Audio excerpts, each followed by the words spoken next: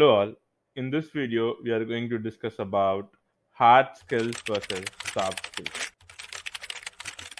As a business, when you're looking for a business analyst role, or a scrum master role, or a product owner role, you might be thinking about, okay, how will I be eliciting requirements? Uh, how will I be documenting? How will I be writing functional user stories and technical user stories? How will I be interfacing with developers and testers? Will I be able to understand all systems, all the technical content that will be discussed or not? That will be discussed on the meetings and on during the chat sessions, so on and so forth. But then, when you are preparing for this role, something that you would almost always miss, and something that you cannot obtain before you go on site for the role or before you start doing that role, something that you cannot get beforehand is the soft skills. A developer's role or a tester's role is very uh, straightforward, and when I say this, I'm saying in terms of soft skills, it's very straightforward. You will be given some requirements.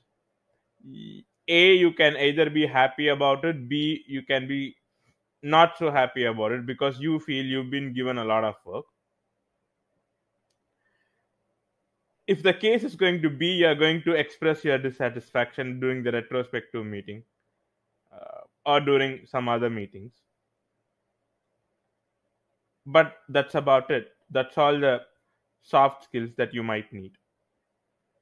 But then, as a business analyst or a scrum master or a product owner, as a business analyst or a product owner, as a scrum master, you get to interface with a lot of entities. You get to interface with the business. So, as a business analyst, you'll talk to the business to gather requirements. There will be cases where they don't give the requirements properly. They don't give the requirements on the timeline that you need it to meet the schedule set up by your IT project manager. The level of clarity might be low. You might not be given any end users to work with to understand that particular module that you're going to deal with.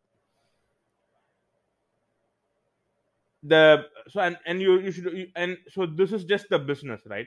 You also interface with the development team and the testing team, and there will be cases where the developers and testers might feel the requirements are not given in a clear and concise manner.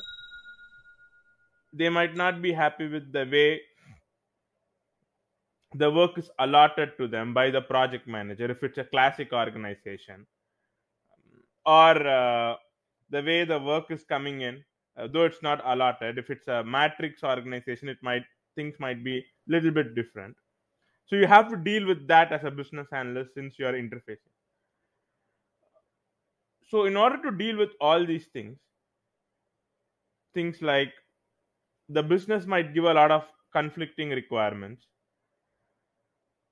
and then you have to express yourself and let the business know that these requirements are conflicting, which might lead to some friction, and you need to know how to deal with it.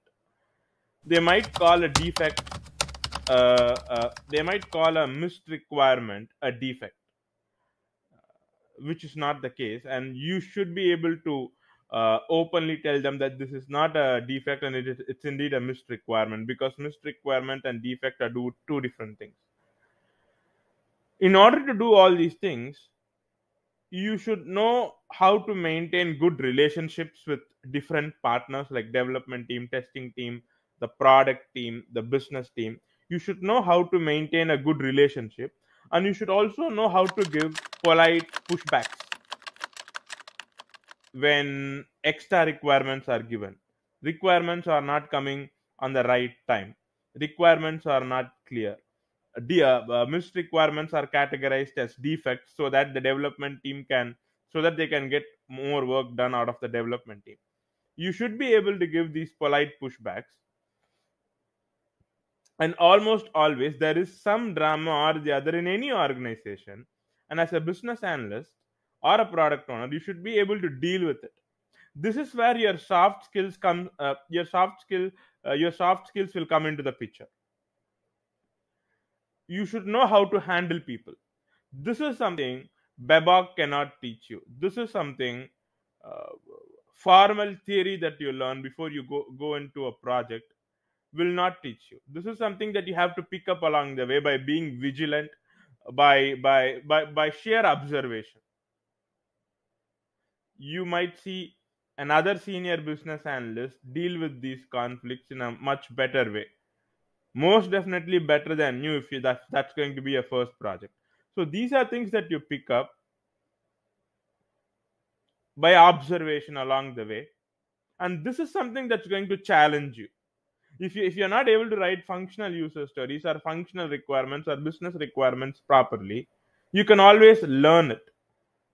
You can always Google, or you can always go through a course. You can always consult someone else, another BA, and figure it out. But then this soft skills is something that you can't.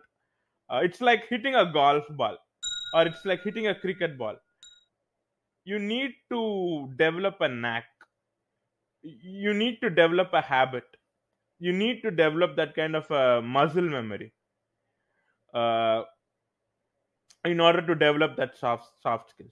So two things that you have to have in mind, just to summarize. Number one, as a business analyst or a product owner or as a scrum master, soft skills are very important.